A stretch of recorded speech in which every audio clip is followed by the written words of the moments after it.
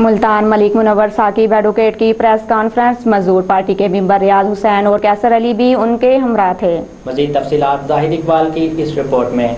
Multan Malik Munawwar Saqib advocate की press conference में मजदूर पार्टी के मेंबर रियाज हुसैन और कैसर अली भी हमराह थे। ये कॉन्फ्रेंस उन्होंने कानून साजी के लिए रखी। प्रेस कॉन्फ्रेंस से खिताब करते हुए उन्होंने इलेक्ट्रॉनिक्स मीडिया का शुक्र अदा करते हुए कहा, वकला और मीडिया दोनों ऐसे शोबे हैं जो आवाम की नुमाइंदगी करते हैं। उन्होंने कहा, काफी इदारे हमारे मुल्क में ऐसे हैं जो करप्ट और खत्म हो चुके हैं। उसकी वजह कानून साजी है। पाकिस्तान के हर इदारे में कहीं ना कहीं किसी की बात सुनी जाती है, लेकिन पुलिस वाहिद ऐसा इदारा है जहाँ किसी की कोई बात नहीं सुनी जाती। इसकी सबसे बड़ी वजह कानून साजी है। उनका कहना ये भी था, हमारे मुल्क का सिस्टम बहुत खराब हो चुका है। इंसाफ मांगने वाले को इंसाफ नहीं मिलता और गुनाहगार खुद को बेगुनाह साबित करके सरेआम घूमता है। उन्होंने कहा, हर एक इंसान के लिए कानून बराबर होना चाहिए। ऐसा कानून ना हो जो अहदेदारों के लिए और हो और आम इंसान के लिए और हो। उन्होंने कहा, मैं हुकूमत से पंजाब से ये कहना चाहता हूँ कि वो एक ऐसा कानून नाफिज करें जो तमाम इंसानों के लिए बराबर हो। कैमरामैन अली के साथ जाहिद इकबाल, सिटी न्यूज़ मुल्तान।